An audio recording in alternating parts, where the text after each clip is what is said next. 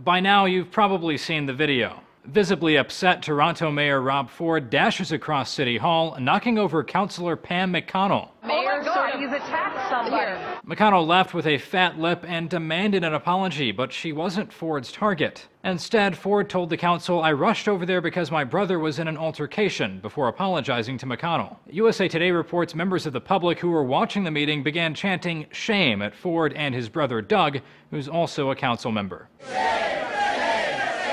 Again, Ford says his run-in with McConnell was a complete accident. You can see he helps her to her feet after knocking her down. In the end, it was Ford that was really taken down. The city council overwhelmingly voted to remove some of his remaining mayoral powers, taking away much of his staff and budget. And Ford, of course, had something to say about that, calling the situation a coup d'etat. "You guys have just attacked Kuwait. This is going to be outright war in the next election." But perhaps we should have expected this type of response. In the past week, Ford has admitted to smoking crack, driving drunk, and buying illegal drugs. He also denied allegations he pressured a female staffer to engage in oral sex.